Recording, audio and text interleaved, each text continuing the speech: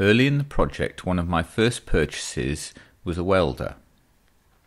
In order to drive it, I bought a cheap Chinese Ducar generator which had 15 horsepower but was capable of supplying the 200 amps I needed. It was actually quite a good buy. Unfortunately, it's really noisy to be around and you have to wear ear defenders. I met a man who lives off-grid and I asked him what he did for power. He said he'd tried a number of generators, from very small ones to diesel engines to car motors to cheap generators to expensive ones. I asked which one he preferred. He took me round the back and he showed me a Honda EU30. He said it was the best generator he'd ever owned.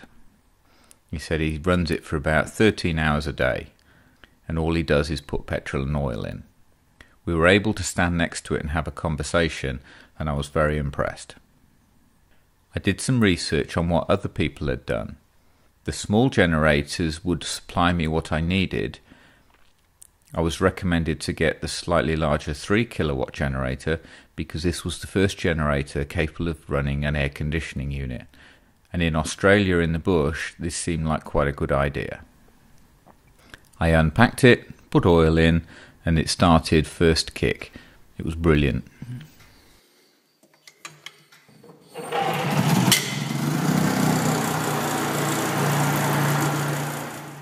The Honda generator can start with a pull cord or it's got a key switch and it'll start off a battery and starter motor that's built in. So here's a side-by-side sound test to show you the difference.